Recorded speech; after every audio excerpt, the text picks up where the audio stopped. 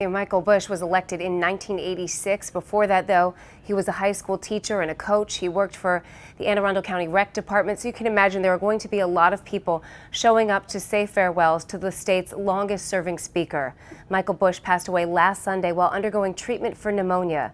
Today, he will be escorted by Maryland State Police starting at noon today from the John M. Taylor Funeral Home on Duke of Gloucester Street to the State House, where he lie in state at the rotunda for underneath the dome from 1 until 7 today, and tomorrow from 8 in the morning until 10 a.m.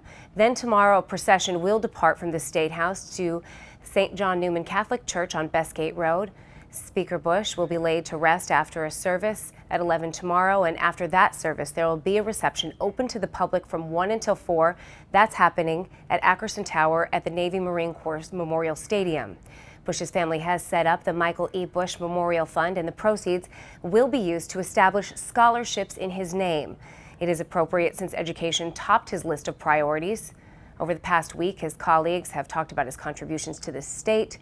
Despite his declining health, Michael Busch continued working alongside fellow Marylanders until his final days.